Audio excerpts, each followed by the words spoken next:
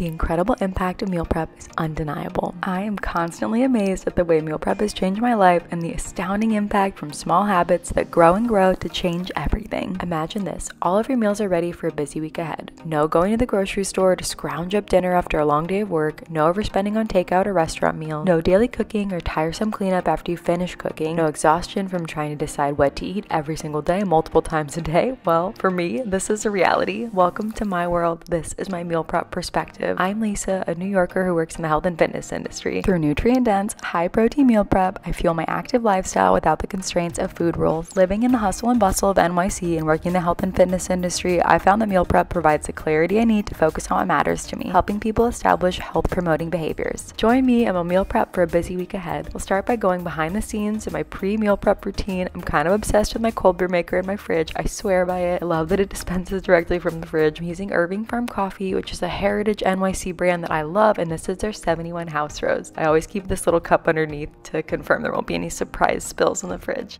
My favorite seltzer is also in the fridge. Have you ever tried this brand? Howl's is so delicious. The vanilla one's my favorite. It tastes exactly like cream soda, but the carbonation is out of this world. Okay, back to coffee. I'll add ice and my favorite coffee creamer. This one's from Chobani. I like this flavor a lot. It's really good, but my favorite one's just their sweet cream. This was hard to add on camera. I poured a little more than I normally like, but we'll make it work. When I make coffee at home, I love the small detail of adding a reusable straw to make it feel like I've got a fun little drink. So we'll give it a stir, and also since this is cold brew concentrate, I'll add a splash of water just to even it out. Now that I've got my cold brew, I'll spend a few minutes checking my meal prep game plan. I've been doing this for a long time, but it's very helpful to have a rough outline of my steps or just list out everything I'll use so I don't forget one of the ingredients. That's part of the challenge when you don't use recipes, lol. Now that I'm happy with my order of operations and my menu, I'll start getting ready. I love cooking with an apron because I've ruined so many nice clothes over the years, and this was a gift from my husband. He knew I wanted this one from Food 52. It's got all the bells and whistles you can want in an apron, and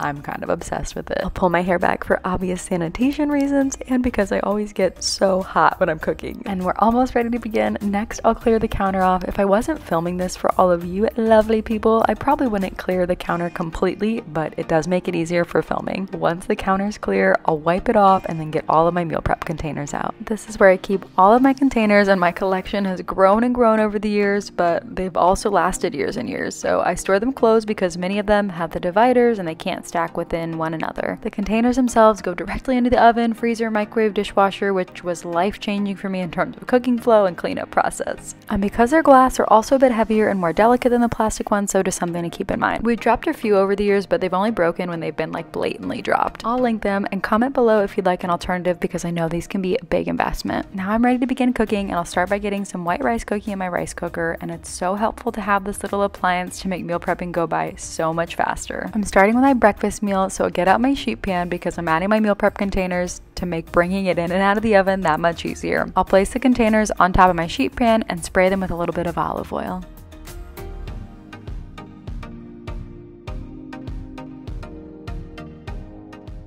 I'm using frozen peppers this week, and I'm gonna mix in some egg whites after I cook the peppers for a bit. I find when I use frozen vegetables for breakfast in this way, I need to cook the veggies first before I cook the egg whites, or it'll get all kind of like watery and just be a little bit soggy for my taste. And as any of you returning subscribers know, I love cooking with frozen vegetables because they really remove a layer of complexity and price. They're pre-cut and less expensive than fresh, a win in my book. I'll add another spritz of olive oil on top, and then into the oven they'll go.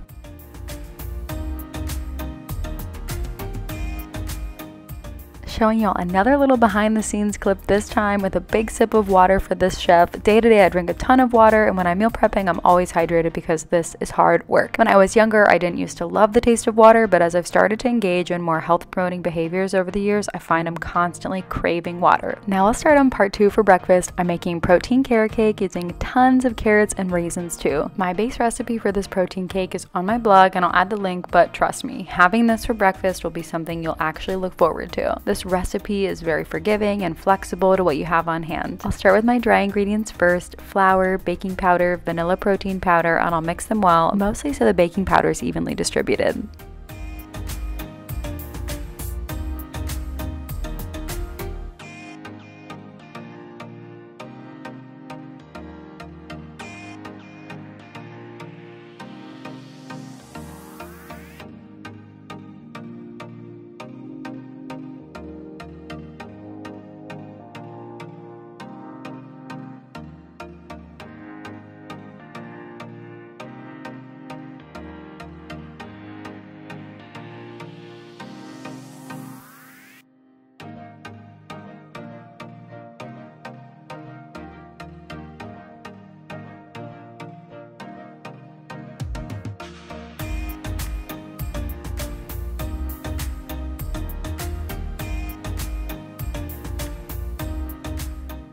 Then I'll follow with the spices that really make this something you'll be excited to eat every morning. I'll add in ground cinnamon, ginger, nutmeg, and cloves, and next time I make this, I'll definitely add in some fresh ginger too, because I'm always looking to just take it to the next level.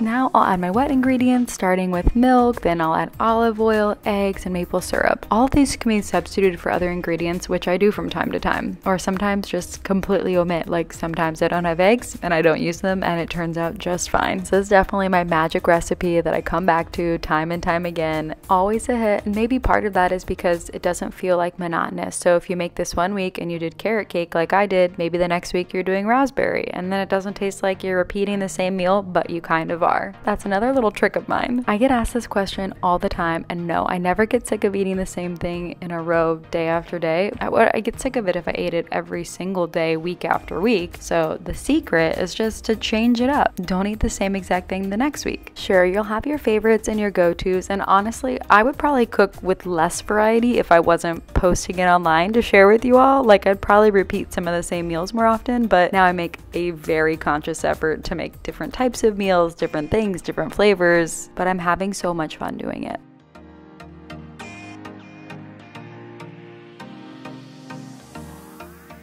As I was mixing this up, I realized it needed just a bit more liquid, so I've got my mix-ins, but I'm going to add some more liquid. I'm going to add some more milk.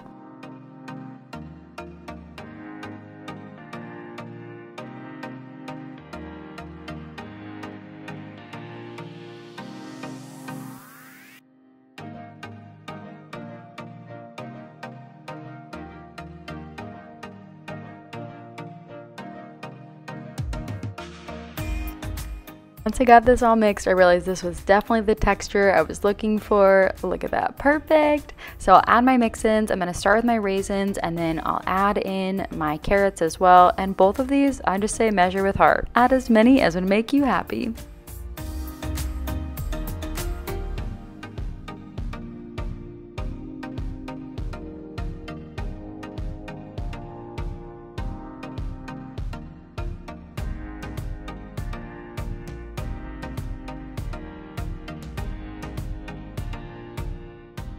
And now we're talking. This beauty's ready to go in the oven. Of course, we'll do just a little taste test, you know, just make sure it's good and it's delicious. Thumbs up, chef's kiss, voila, parfait. And my batter's done just in time because my peppers are ready to come out of the oven. See how quick it is to pull all those containers out in one fell swoop? I've got 2 that don't fit on there, but that makes it so much easier than taking them out one by one. I'll spritz some more olive oil on top of my peppers, and then I'll spray the larger side because that's where my carrot cake's going. But first, I'm gonna get my egg whites into my peppers side, so I'll shake them up and pour them in, portion them out, and I'll also add a little bit of feta cheese on top. I'll sprinkle some in, some crumbled feta, some salt, and some pepper as well.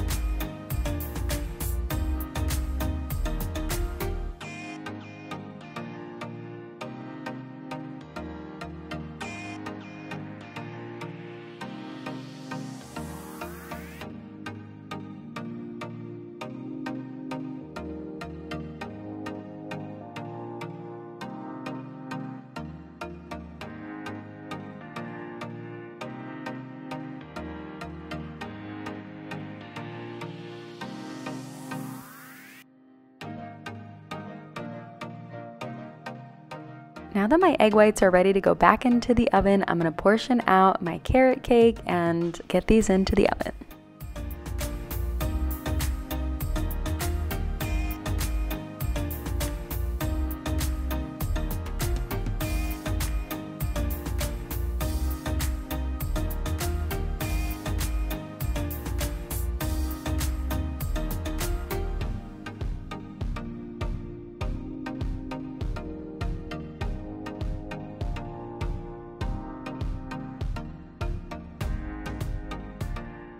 Now that breakfast is in the oven, we're gonna get started on the next meal I'm making, which honestly was one of the best meals I've ever made. My husband went on and on about how delicious it was, and we both found ourselves looking forward to it. I tried this out once before. I wasn't sure how it would do for meal prep, but let me tell you, it was the perfect meal prep, and I'm definitely making this again very soon. Have you guessed what I'm making yet? I'm making salmon sushi bake. I don't know about you guys, but I love sushi. It's a very hard thing to meal prep. I definitely wouldn't suggest it for a meal prep. It'd just be hard for it to stay very well. Sushi's best when it's fresh, so this is kind of a way to get the best of both worlds. So I'm gonna start by steaming my fish. I put a little bit of olive oil down in the pan just so it didn't stick. I really didn't want it to be like glued to the bottom. So I'm gonna use my thermometer. I'm just checking. It's easy to tell when salmon's done. It gets flaky and it turns really white, but you know, I love a thermometer moment. So I'm gonna steam this up and I'll revisit this in a second.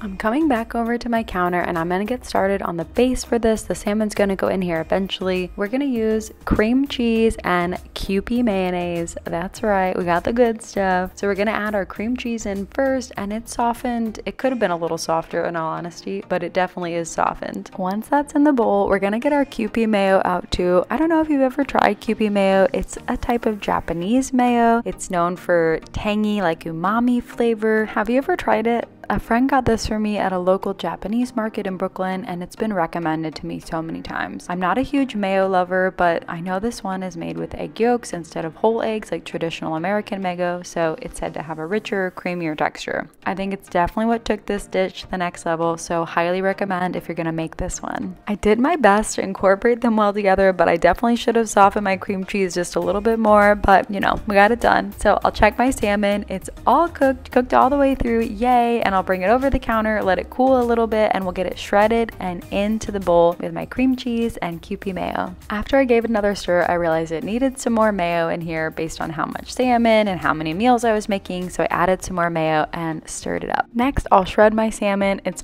almost all the way cooled off. You can probably still see it's very hot, but I'm gonna move it to a separate plate, shred it up, and then add it into my bowl. I left the skin out. I'm just not a huge fish skin girly. You can add it in if you want. I also decided to add in some cayenne pepper here. You know, I love spicy.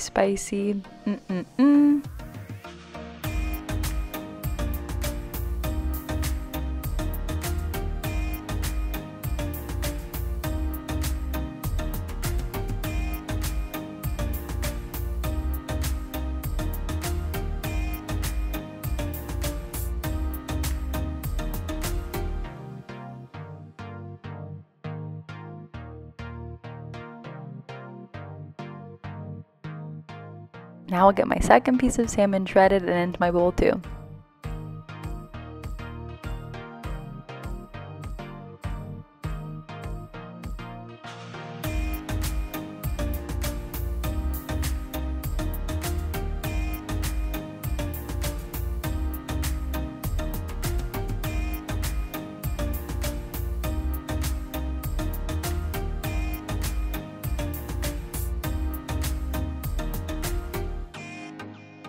Doesn't really look like much, it's not very pretty, but I promise this is going to be the star of the show in just a few minutes. I've got my white rice out of my rice maker and I'm going to get it portioned into my containers.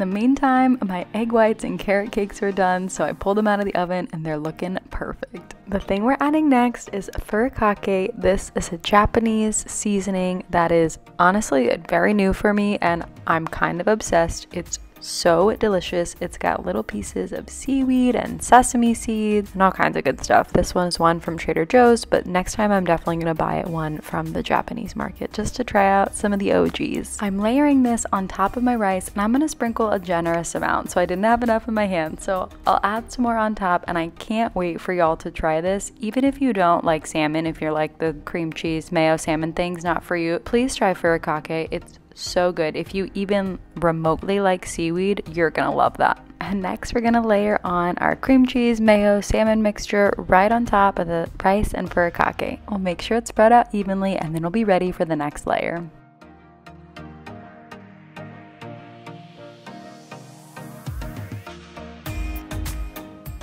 And next we're gonna add some hot sauce. If I had sriracha, I definitely would have used it. This is Frank's Red Hot and I thought it was great. So if I had gochujang, I definitely would have used that too. That would have been delicious. So I'll do some of the hot sauce and then some of the mayo on top too. And I'll sprinkle some furikake on top just to top it off. I also decided to add a few more sesame seeds. I have tons of sesame seeds, so I'm kind of looking to use them up in some ways. These beauties are all done. You can get a view from the side, a view from the top, and I'll show you how I served it. This roasted seaweed has a little bit of sea salt. This one's from Trader Joe's. It's good. Again, could look for a very authentic one. Absolutely. I'll do that next time. I reheated this in the microwave. You'll see later I add some scallions on top as like a topping, but I'm going to serve this with, I'm going to scoop it up and put it directly onto my seaweed. And then I'm adding a little slice of cucumber and that's it. How cute are these? And really the best way to serve these would be to keep the seaweed separate and the cucumber separate from the sushi bake right until you're going to eat it. And really this was such a fun lunch. I can't wait to make it again. I probably said that 5 times now, but it was so delicious, crispy, crunchy, got some, you know, different textures going on. Really absolutely could not recommend it more. And it's funny for me because I grew up in the Midwest where basically anything and everything can become a casserole. So this really feels like something similar to what I might have grown up eating, but it's like a Japanese, you know, like another take on a casserole really. And of course, every culture has their version of all of their foods, but sometimes as I'm cooking these different things, I realize we're more similar than we are different. And I love that. I love the way cooking can bring us together in that way. And the way we'll finish these off is by throwing them into the oven to roast quickly. This step is definitely, I guess in theory, you could do this the day of if you wanted to. If you wanted to warm it up like that and just not bake it at all yet, I'm sure that would work. Now you got options.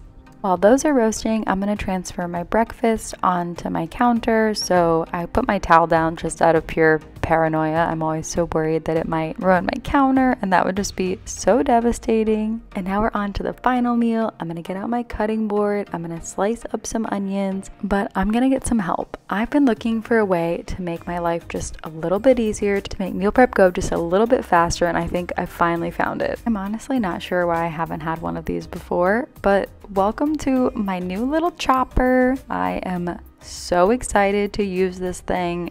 Literally, I feel like it's like life-changing. So right now, the setting that I have it on is the dice. I learned a lot about using this and using it properly, and I realized the best way to make it work most efficiently is to really kind of like hammer it shut to kind of like move everything through. But this little gadget saved me so much time chopping onions once I got the hang of it. I'm obsessed. And I can tell this is gonna make its debut in many, many more cooking videos to come because it was just so easy, so fast. And again, I kind of had to get the hang of it first, but could not recommend it more if you're just trying to make meal prep go just a little bit faster, a little bit more efficient. And also if you have any type of disability where chopping things is really hard for you, this would be literally life-changing. Now we're going to be really careful when we take the blade out here if we're switching it out or we're rinsing it out because it's incredibly sharp. So ten cuidado, be careful. So promise me you'll do that part with caution. Next, I'm going to be browning some ground turkey and ground chicken in some olive oil. So now that that's hot on the pan, definitely don't dump it in like that. One-handed filming, y'all.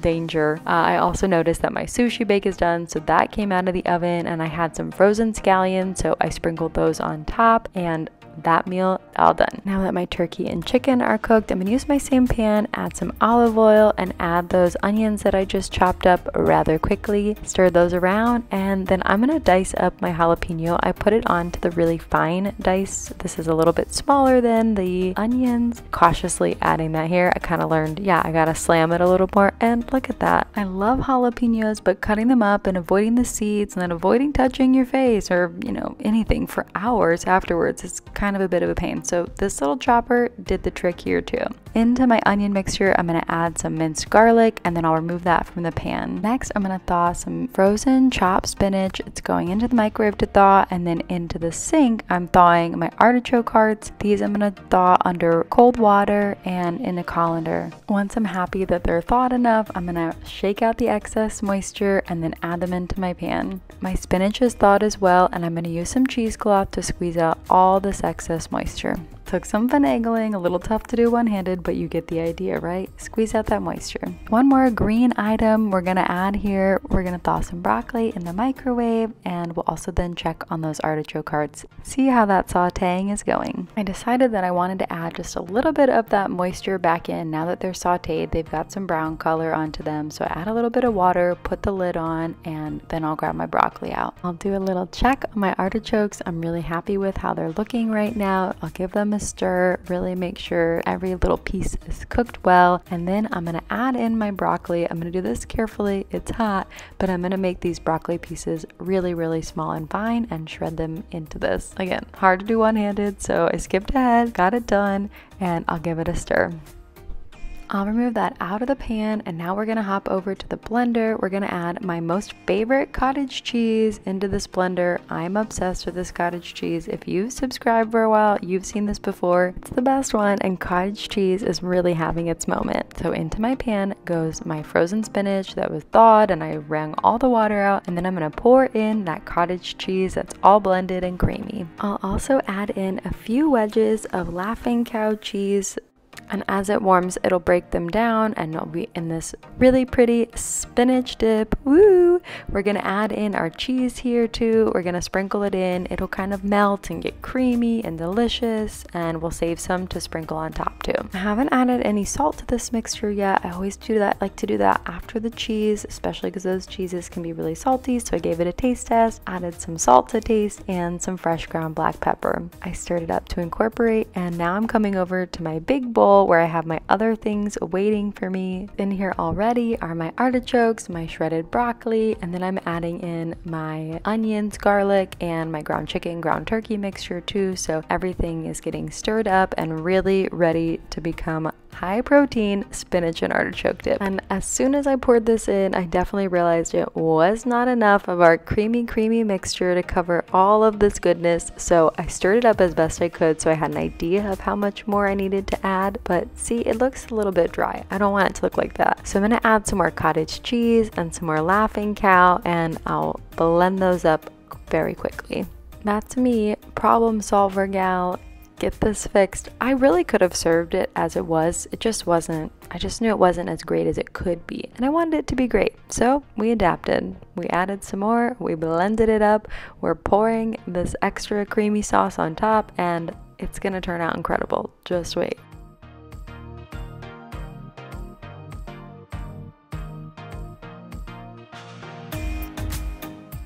As soon as I started stirring this up, I was like, yes, this is exactly what I was going for. Now I'm gonna add a little bit more salt to taste because I added some more of that cheese sauce and it's not super salty. So I'm adding some more salt, and I'll stir it up really well.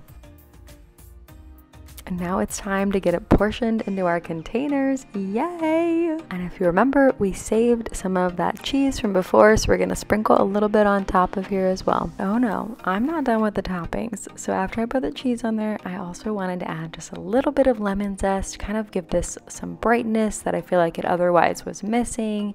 And of course, don't forget about our little jalapenos. I'll sprinkle some of those on top, and voila, that's it. Look at that. High protein and healthy spinach and artichoke dip. I'll get this portioned into all of my containers, top them all off, and we are almost at the end.